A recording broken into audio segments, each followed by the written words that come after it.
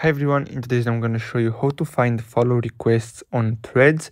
So simply tap on this heart icon at the bottom and then tap on requests, and here you'll find all your follow requests. So keep in mind that you need to have your account private. So in order to do that, simply tap on your settings button in the top right corner, then go to privacy and make sure to enable private profile. So this is the only way to find follow requests. So I hope you found this video helpful. Thanks for watching.